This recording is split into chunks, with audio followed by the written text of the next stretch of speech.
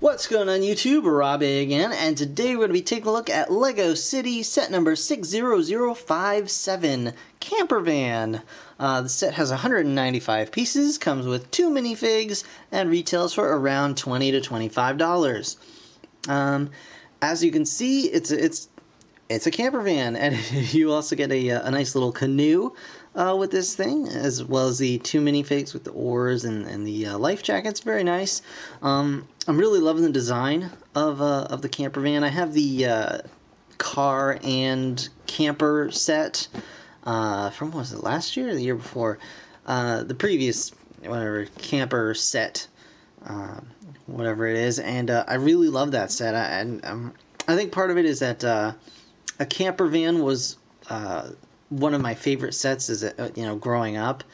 I had an old Lego camper van, and I loved smashing it to bits and reassembling it, and I was able to put it together without the instructions, which was pretty crazy at the time. But anyway, this looks like a really fun set. It's got a lot of play features going on here. You've got the canoe, which can, I'm assuming, go on the top here. You've got all kinds of opening compartments. The top, in 2 spots, the side opens up.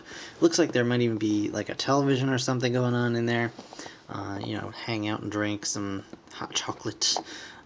Yeah, so really cool stuff. On the bottom here, you can see it's got some call-outs for the next wave of sets from 2014, and they all look pretty stellar. So what I'm going to do is go ahead and put this thing together, and I'll be back with you guys when it's good to go. So I'll see you in a moment.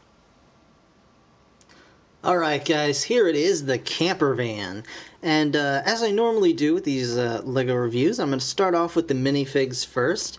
And yeah, it should be pretty quick. So you get 2 minifigs in this set. A male and a female, and they could be related. I don't know, it's up to you, whatever makes you happy, but we're going to start with this guy right here. So, very standard minifig face that we've seen many times before, and pretty familiar with this hair piece as well. It's in kind of like a burnt orange, sort of light brownish kind of color. May not be coming out so terribly well, just with the lighting setup I have here at the moment. But you get the idea. He's got a very nice orange hoodie on here and a blue t-shirt underneath. Very nice little hood printing on the back. No printing on the back of the head, and he's just got some blue jeans going on there. And he just looks very comfortable. Very comfortable to be outdoors and just hanging out, and really nice print overall. I like the hoodie there.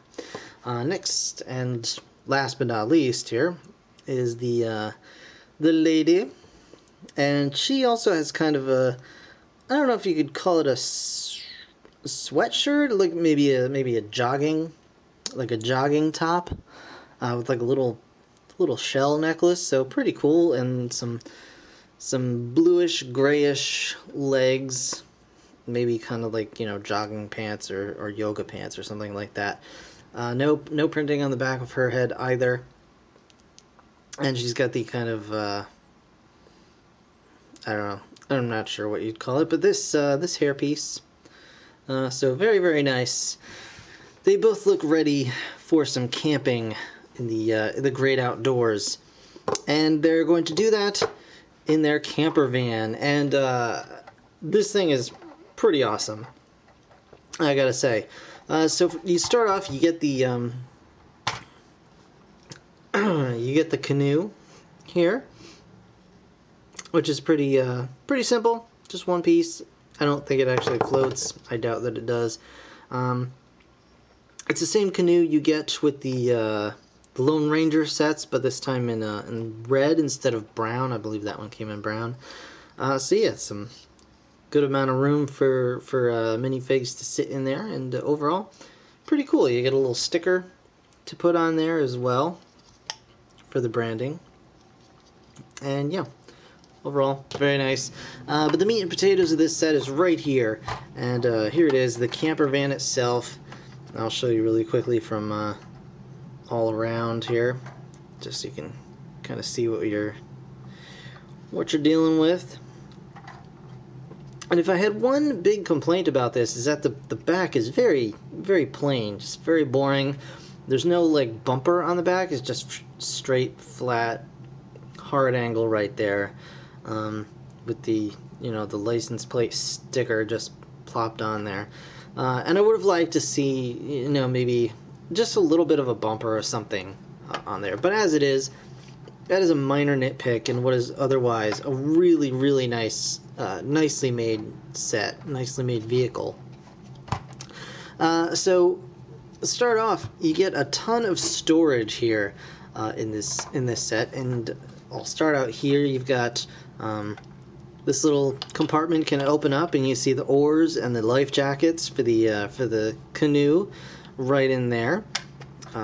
You can also open up this little bit right here, and there's even more storage space just right up in here. So you can fit all kinds of good stuff into this set, and lots of play options here. And then to open it up, you can actually just take the whole take the whole top of it off.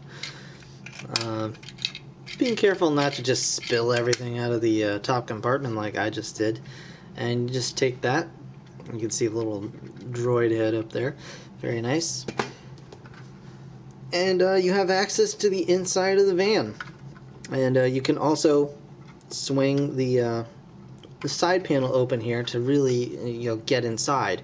And you can see you've got a nice little like bed area here, little pillow and a blanket, so you can have a nap when you've gone, you know, done all your cool adventuring for the day and you want to just come and chill out. There's even a little TV sticker put right back there. You can watch, looks like a fishing network, and there's lots of lines going across the screen, so it indicates to me that maybe there's not a great signal where we are for the television. They're really out roughing it, guys. You also get a little table with the always needed little red coffee cup there. You actually get two, and that brings us up to the driver's compartment here. There is only room for one to actually sit up here, but it's nicely laid out. You get the little cup, the little steering wheel, and a seat, and you also get the opening and closing doors. So you can sit your little guy here. They'll take turns, you know. You can chill out. Chill out at a little table, because he did the driving yesterday and she's going to do the driving today.